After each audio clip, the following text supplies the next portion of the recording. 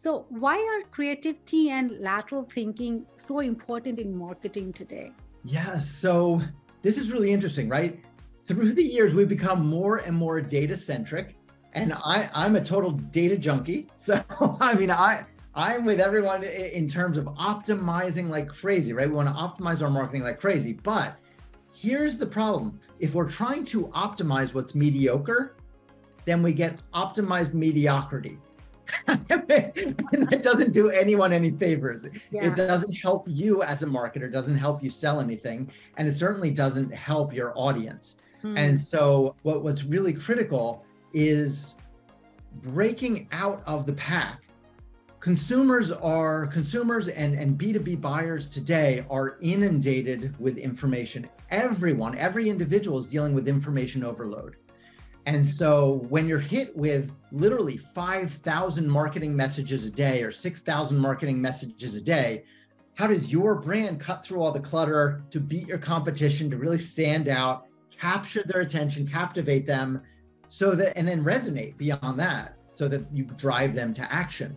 And so it's really important that you lean on creativity, that you lean on lateral thinking, that you lean on marketing innovation, that you lean on something new and different necessarily in order to break through the pack. If you're like many brands where you're looking at the competition, and so you see a competitor do something interesting, and so you copy them, you do what they've done because you see they're successful. Well, that's challenging for you to be successful at what they have done because one, they have probably spent months and months planning this out. Two, you're a copycat brand at that point, right? So you're not differentiated as much. And it's the same if you're doing what you did last year and the year before, which most companies do, right? They might tweak around the edges, but they don't really have a backbone and do something completely new. What happens is you limit yourself with all of these tactics, right? Looking at the competition, doing what's hyped by the media, doing what you've done in the past, all of these are void of creativity. They're void of creativity, right?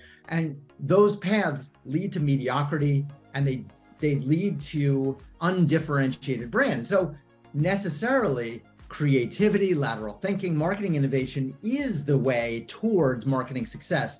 So I wrote 2 books, Rethink Your Marketing and Rethink Lead Generation, both available on Amazon. In both of the books, I proved in the first book, I had over 50 case studies, right? And in every single case study, every single one, 100% of them, it was creativity and lateral thinking that drove the success. Yes, they might have been very digitally oriented, they might have been very data centric, but it was through creativity. It was through doing something very radically different, through having a backbone, putting all their chips in the middle of the table. That's what drove the success. And so, Shelley, we can talk today about different examples of this, but it really is the creativity and the lateral thinking and the marketing innovation that drives the success. It's not following what your competitor did last week that looked successful.